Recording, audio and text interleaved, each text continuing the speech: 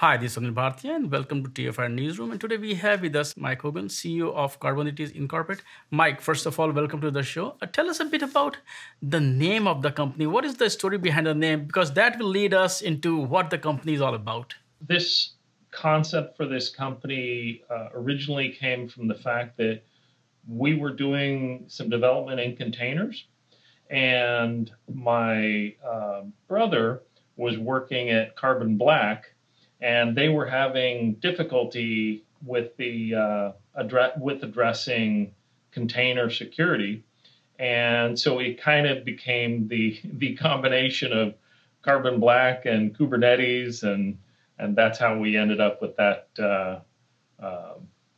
name. If you look at the security in general, it's often seen as an afterthought by developer. No developer starts building an app, or no company start building their services or application with security in mind. It's always not afterthought.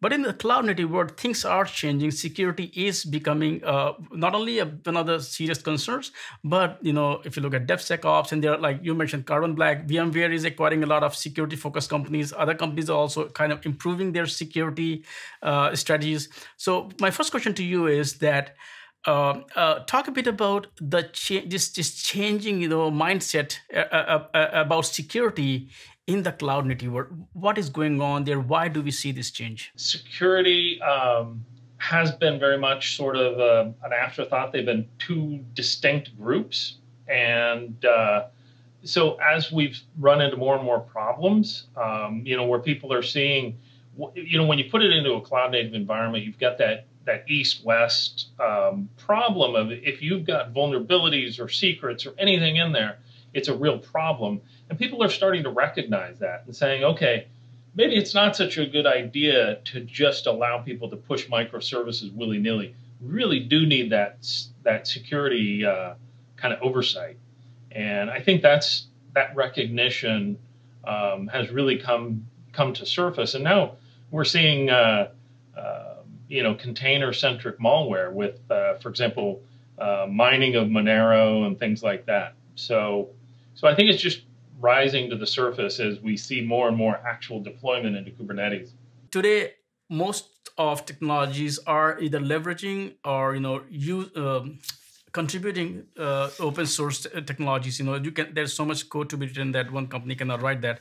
So let's start about the technologies that you're developing there. How much of it is open source? How much of it is proprietary? And is it SaaS, or is it something that people download, install on their data centers or cloud? So we have a collection of tools that we provide. So those include the SCA tool, and that is leveraging some open source tools. We also have the license analyzer. We assembled a lot of open source tools and then kind of extended them and wrap that into a complete solution. So, always when you develop an app, you want to leverage as much open source as possible so that you're kind of building on the shoulders of giants. We've definitely done that. Now, what we've done is we deliver this as a service, and not only is it as a service, but it's actually running cloud native in the cloud. So from the perspective of the developer, they may only see their standard CI/CD pipeline, where it just simply pushes to the cloud, runs the analysis, and gives them the results. Or it may even give those results in Jira or Slack or whatever integration they may be using. But one of the cool things about running in a cloud native environment ourselves, running all of this in cloud native, is that instead of running on-prem where you sequentially look at each container, and it can take quite a long time, is we span out as many pods as necessary in order to evaluate everything in parallel. So that gives us a huge advantage in terms of performance. So it's really, for what it would typically take you to analyze one container, we can look at all of them. when it comes to security, it's not just traditional model. It has changed. So can you also talk about what are the things that you look into, and what kind of feature, not exactly features, but what all do your customers get, so that it's more or less like you don't have to worry about compliance, you don't have to worry about updated packages, you don't have to worry about all these vulnerabilities. Can you talk about that? What we do is we run 6 different analyzers. So one is the SCA. So that we're looking at the open source packages that you have in there, the tools, libraries, whatever. And we're telling you what sort of vulnerabilities you might have gotten with that GitHub download that you mentioned. We're also looking at the licenses because you want to make sure that by including certain tools, you don't automatically make your source code open source, things like that. So we do the license analyzer. We also do a configuration analyzer. So we look at that container and we say, do you have constraints on memory utilization, privilege, root access, scaling constraints, things like that in terms of the config.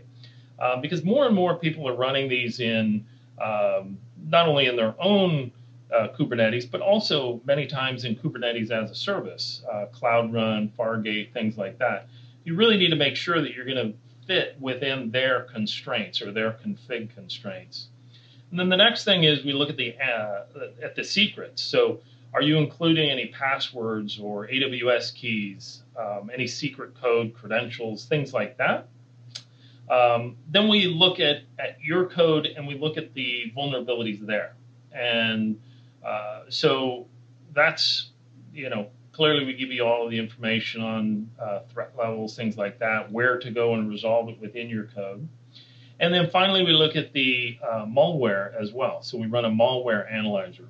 So really, our approach is, unless you have all 6 of these aspects, you really have a partial solution. So that's really what we focused on, is a comprehensive solution. Are you noticing any trends or patterns of the kind of new threats? A lot of what we're doing is we're looking at vulnerabilities in your native code and your downloaded code. In terms of trends, I think people I think they're trying to get in again because of the sort of the east-west capabilities. Because in a Kubernetes cluster, it really opens that up. So I think more and more people are trying to basically get into the cluster and then start exploring within the cluster. So making sure that you lock that down is really a critical aspect of securing your containers. What does your roadmap look like for 2020? So we're just releasing this now. This is the beta version of the product. We're adding a couple more capabilities to enhance more of kind of the teamwork aspect of it. And you'll also see that our configuration analyzer will more and more move towards evaluating containers against deployment options. So in other words, you can think of it as Cloud Run ready, Fargate ready. So we'll be looking at the configuration of your containers and mapping those to the configuration of the deployment environments. Mike, thank you so much for sitting down here and talking about the company and also security landscape. And I look forward to talk to you again, because security is really going to become a very, very, it's not going to become, it is kind of a topic of interest. And a lot of companies are taking it very, very seriously now. So thank you once again. Thank you, and I look forward to further conversations as well.